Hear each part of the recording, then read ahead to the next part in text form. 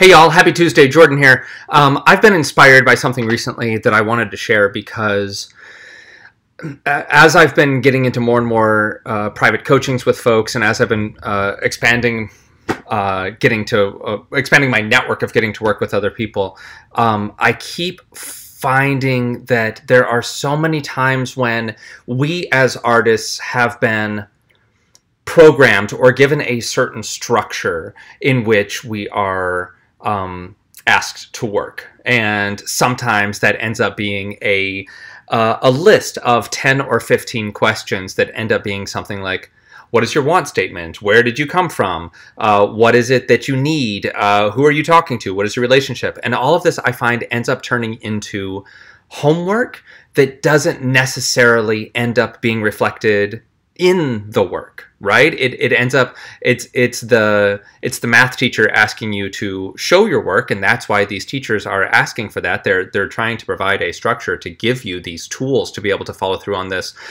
path on your own. However, it is also just doing the work is oftentimes not doing the work. It is blocking actors from actually digging deep and finding similar answers to similar questions, but just because we've written something down, just because we've aced the quiz, then the mind stops working, then the body stops working, and then that work that we were asked to do does not translate into the scene.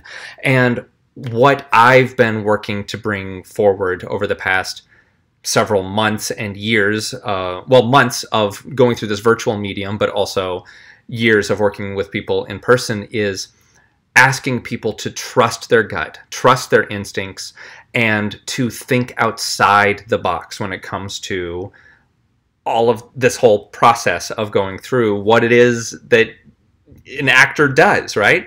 And so I wanted to introduce today a book that you're not going to find on any of your acting lists. No, I haven't met any other acting coaches that recommend this book. It's quite different than what you might see if you went to the acting section at Barnes & Noble or something. But this book has changed, not just changed, it's something that I take with me personally, but it's also something that I have found myself utilizing more and more often as a coach when we're going through scripts with folks, and when we are finding those spots that on paper, it is tough to figure out, how did I just go from this one transition where at the end of the last scene, I was okay and I was having a frank conversation with someone, to jump to the next scene where I have exploded on them and we are now in a full-on battle or something like that, right? Where is it? And you have to start making up these things for yourself. You have to justify it. You have to find all of those what ifs. You have to find all of these things that make it true for you, right? Check out this book. Some of you are going to say, oh my gosh, yes, I know the 5 love languages from that silly class that I took, or from going through marriage counseling, or from listening to my friend talk about their relationship, or whatever the case may be. This book, probably written specifically for older couples that were starting to lose some love in their marriage and starting to bicker and wanting to get back to something special again, wanting to renew that love. That is what the audience is for this book. As an actor, this is gold. Gold. And you could sit... You could finish this book in one bathroom session. Ugh, don't say that. It's short. It's got a couple quizzes in here. You'll learn more about yourself. You'll also learn about your own spouse or partner. You'll also learn about your kids. You'll also learn about your family members and your coworkers and everybody else. Basically, in a nutshell, the five love languages says that there are 5 ways in which people receive and share love, okay? And let's go through those 5 ways right now. These are in no particular order. Quality time. Sitting down or spending time with someone and having a direct conversation, or sharing an activity, or working on a project together. It could even include like sitting next to somebody and watching TV. as long as those two people are invested in this time together. You are sharing your time and you feel loved, okay? The other is second is acts of service. Doing something for somebody else that helps them throughout their day, something practical. I filled up your tank of gas on the way home so that you don't have to worry about it in the morning. I made sure that the kitchen was clean when you got home because I know that that stresses you out, right? Acts of service. Another one is physical touch. This isn't just of a sexual nature, although it can be, but it's skin-to-skin contact. It's touching of shoulders. It's holding hands. It's hugs. It's anything that is physically connecting two people together. Another one is words of affirmation, using your verbal or written words to affirm someone, to compliment someone, to share with them how you're feeling about them. And lastly, what did I just leave out? Oh, gift giving, giving and receiving gifts. And I'm not talking about going out and buying someone a Maserati. I'm talking about, again, practical things to show you that I thought about you during the day. Hey, I was at the store and I went down the aisle where I saw your favorite candy bar and I thought of you and I grabbed it. That's going to mean more to someone who is who shows love in gifts than it is to someone else. Okay? Great. So first of all, with this book, you're going to start to learn what you are. Again, this book was written for people to be able to be like, you don't love me anymore. We haven't spent any time together. And this other person says, how can you possibly say I don't love you anymore? I have cooked every meal for you. I got your clothes dry cleaned. I went out and I mowed twice during the week just to make sure that everything was really nice. And this person says, yeah, but we haven't sat down to have a dinner together in the past 3 weeks and I don't feel love. They're both showing each other love. They're both wanting to feel loved and to show love, but they're talking in their own love language rather than the other person's love language. So this person is acts of service, this person is quality time, and they are just missing each other. They are not on the same page. And so it's important to know the other person's love language.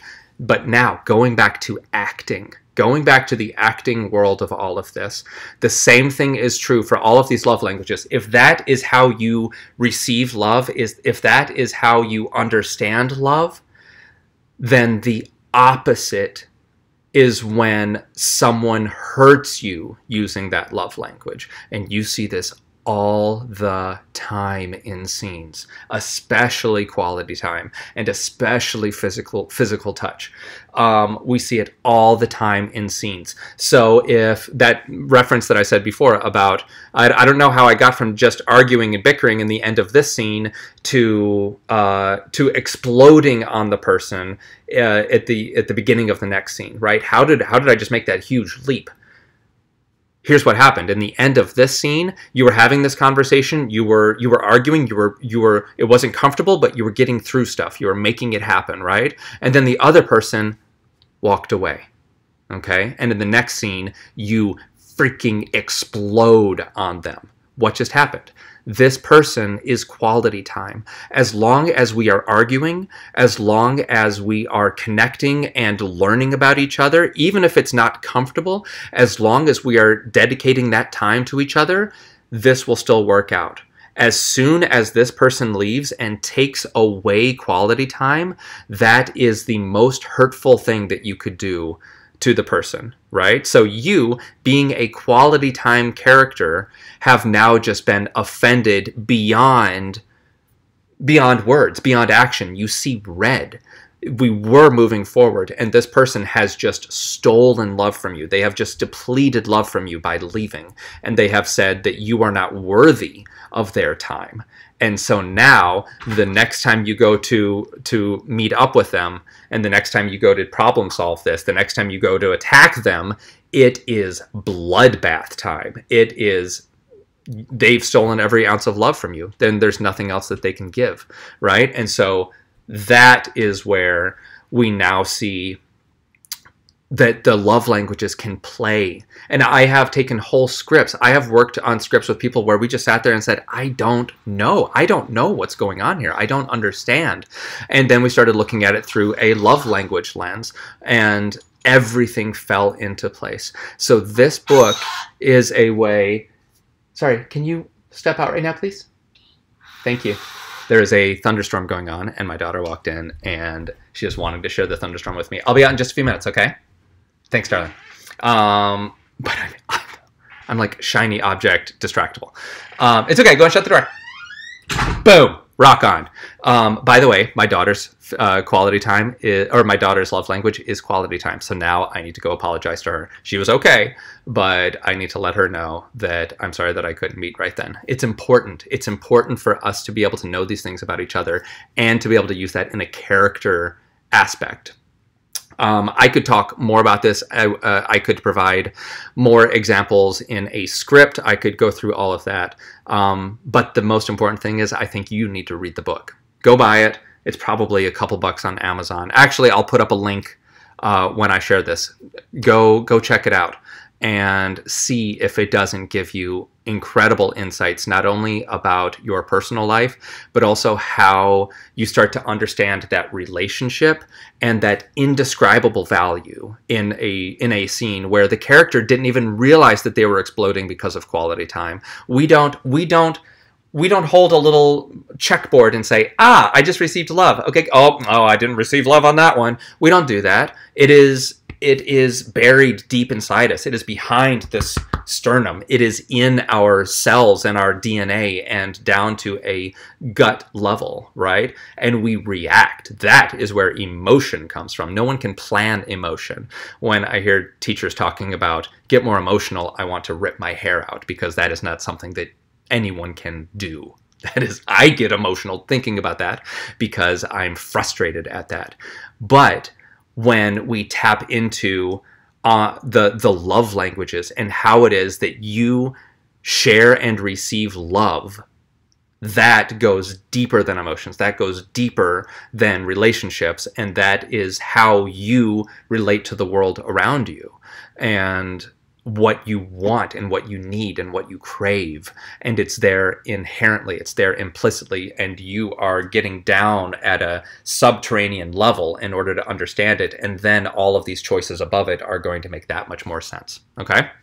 So that's it. That's it. I just wanted to share that. I should also mention that we've got some classes starting up in a couple weeks. If anybody wants to jump in on some scene study classes with me or some private coaching, or we've got some marketing tool classes going on, that's, check us out over at Book from Tape. Those are starting in 2 weeks and everything's completely virtual. So we're working with folks all over the world right now. And I will put up a link for Amazon for this book. The 5 Love Languages by Gary Chapman. There's lots of versions of this. All you need to check out is the original, The 5 Love Languages. And I think it'll blow your mind. All right. Keep fighting the good fight, y'all. I'll talk to you soon. Ciao.